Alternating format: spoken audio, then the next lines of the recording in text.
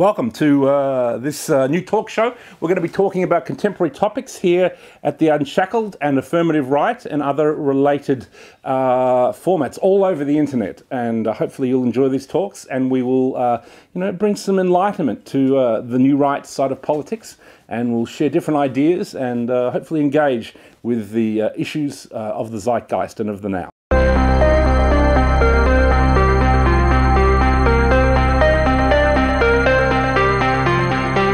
I think every year for, maybe about the past 5 years, and I guess one of the ways we notice it is again through social media, is the controversy about moving the date of Australia Day.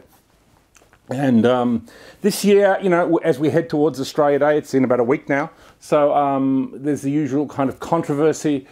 Some of the new left are beginning to, argue that it's Invasion Day, that it's insulting to Aborigines and various other things. But I did notice a couple of interesting things this year.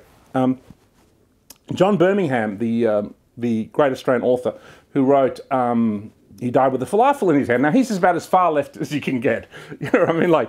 And I'm still on his Facebook page. I don't know why he doesn't delete me. I've never deleted him. So I occasionally leave the odd right-wing kind of thought on his page. I guess he must be one of those few left-wing people left who believes in actually talking to people who have different ideas to his own.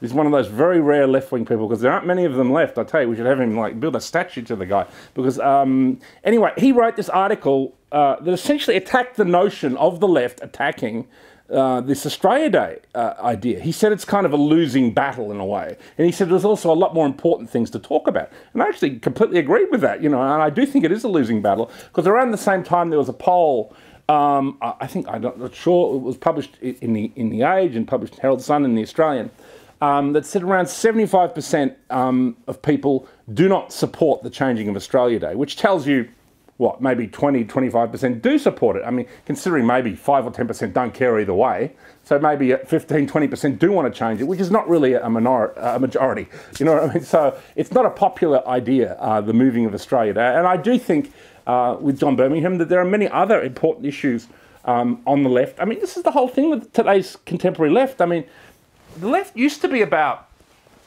the main issues of the left, and I didn't always disagree with them, is that they would argue about economic equity, which is something that dates back to Marxism in many ways. It dates back to the ideas that we live in a world that's ruled over by a mega wealthy elite. I guess it was called the bourgeois elite under classical Marxism. Under, I guess, the politics of the new right, we call it the globalist elite, but essentially this is the same concept. And essentially the left and the right have the same enemies today. And this is why you're seeing so many working class people attracted to the new right as it begins to engage in, I guess, a kind of politics that is supportive of the working class and the lower middle class and the middle class. And you see this with Donald Trump. You see this particularly with the yellow vests, which has been a huge movement in France, which is incredibly surprising because it has engaged people who are on the right and the left who are working in unity against the elite. And this is why it's really, I think, the biggest threat to global hegemony of the ruling class or the mega elite. I mean, when you talk about the upper class, I know people who are millionaires, who have a few $1 million or something. I would not consider them, they would be upper class, but I wouldn't consider them the mega elite. When you talk about the mega elite, you're talking about people who have billions of dollars, people who have, large interest in major corporations, people like, the guy like Jeff Bezos and Mark Zuckerberg and Soros, and these kind of people that can throw large global power around, Bill Gates, etc., etc. This to me is the class of people that I think we can all unite and fight against. Maybe they're not always up to mischief, these people. I think someone like Soros is definitely up to mischief most of the time. But some of them, Richard Branson, people like this, I guess in a weird way, and this is the weird thing about Donald Trump comes from this elite class, this elite billionaire class. But it's clear, at least at some level, he is not fully about just that class. He does have a patriotic nationalist side that I do believe is authentic. And this is why he comes across so different. And this is why he's also such a threat to this mega elite class. Because they go, hang on a minute, we're all just about enriching us mega elite billionaires and our cronies and our puppets and various things. You actually seem to be interested in America and protecting Americans. And that even if some of it is fake, as many people accuse him of being, and he's just engaging nationalism for its political gain to himself, I don't believe it is. I think he's, I think obviously he's engaged in a fight between this elite and his own nationalist interests. But I think it's authentic, and that he's not obviously always able to get what he wants. I think we'll discuss this a bit later on when we talk about the wall. But I think the Australia Day controversy really it is a losing battle for the left. I mean, and this, what do they always call it? The main complaint is that it's Invasion Day. Okay, well, let's think about what it commemorates. It commemorates the First Fleet. Now, were we invading when the prisoners arrived here? First of all, it was a bunch of guards and some people from the British Navy who bring a bunch of prisoners here, who are going to set up a colony, a penal colony in Australia. And now, I'm not entirely sure about the concept of white privilege, but I think the people brought here as prisoners probably would not come under the category of white privilege. You could maybe make the argument that some of the naval officers could fall under the character of white privilege, but really, I mean, they're being sent to the arsehole end of the world to basically run a prison. I don't think Australia began as an invasion. So I think the idea that the First Fleet represents an invasion is a nonsense. I think the idea, obviously we came here first, we established penal colonies and we established other colonies, and that these colonies eventually grew. And then eventually these penal colonies became colonial. And then the process of colonialism began.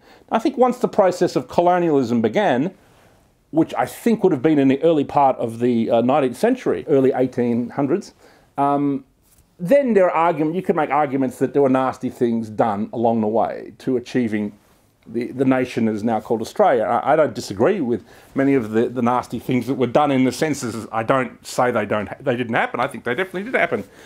But I think the idea that we're all collectively responsible for it now, I mean, it's utterly absurd, And so I think it's just a nonsensical argument that Australia began as Invasion Day. It started, if anything, as a penal colony. If anyone wasn't free in Australia, it was the white people who were here, and most of them were prisoners. The Aboriginals were still free. I imagine they looked at us and thought, who the fuck are these people? You know what I mean? And then some of them were friendly and some of them were not friendly. And, so then began this kind of relationship that has been positive and negative over the years, and sometimes very negative, I'm happy to admit. But I think, and there's a real lesson here about, funnily enough, there's a real right-wing lesson here about border control. I mean, can you imagine if there was an Aboriginal Donald Trump who had somehow managed to secure the borders of the west coast of Australia, or the east coast of Australia, and we weren't able to land. I mean, basically we wouldn't be here. You know what I mean? So I think the actual case of the Aborigines is a great case for securing your borders, because look what happens when you don't. Eventually, people come here, they start off as a penal colony, they start off as immigrants, refugees. You could even make a case that prisoners are like refugees, and then suddenly the refugees get this idea, hang on a minute, we're going to be colonial. This is going to turn from a refugee situation or from a kind of immigrant situation into a colonial operation. And so I think we are facing that threat, and I think that the lesson of the Aborigines is stark proof that this is a real issue. So, and I even know actual Aboriginals do think this, but of course they're not the ones that ever get onto the ABC.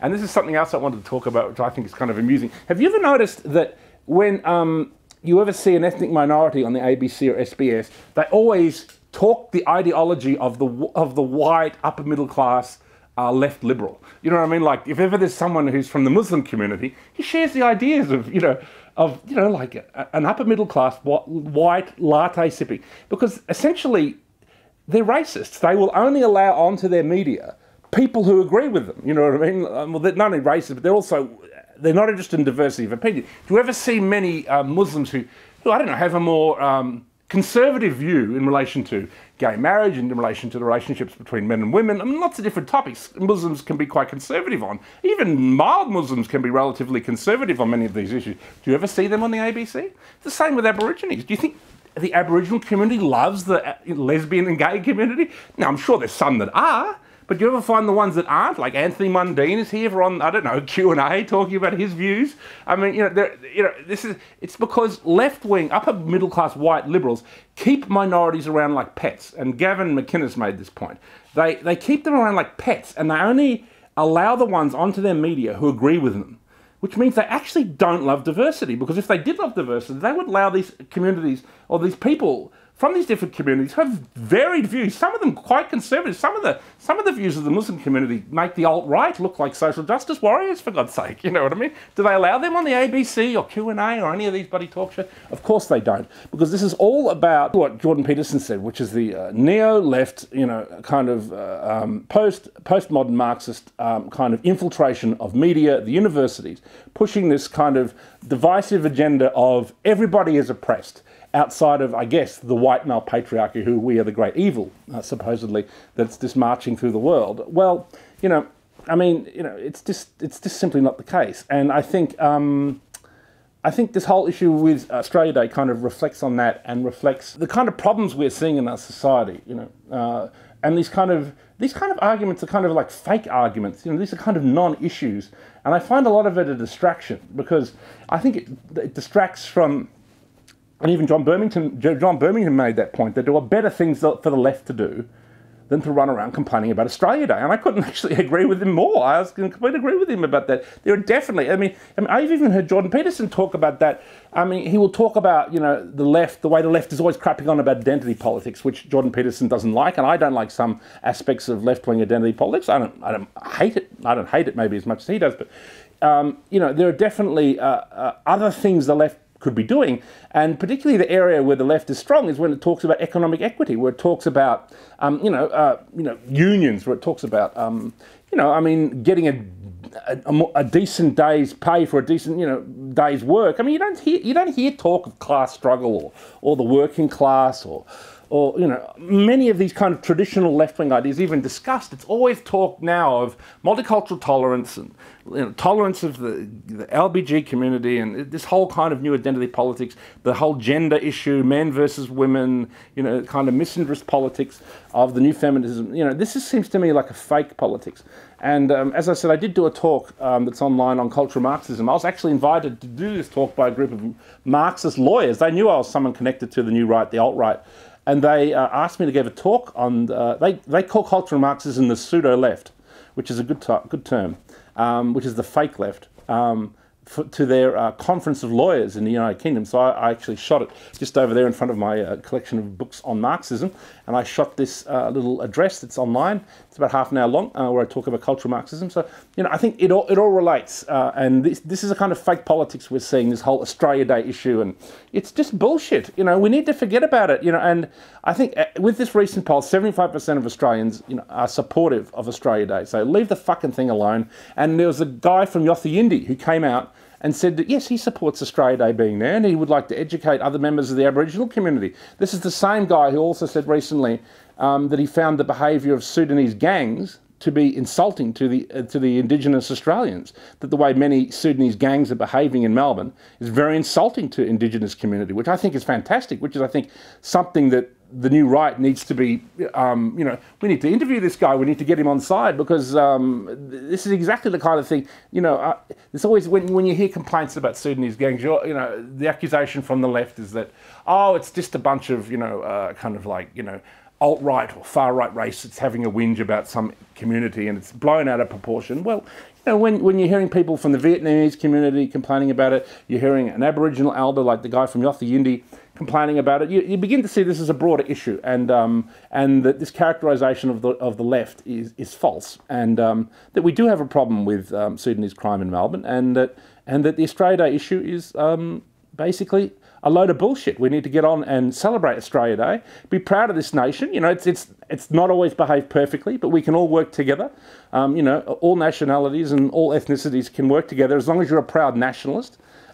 We can all get behind each other and continue to make this country a little bit better, perhaps. So that's a good thing. So happy Australia Day to everybody, and support the day and tell the left to go piss off.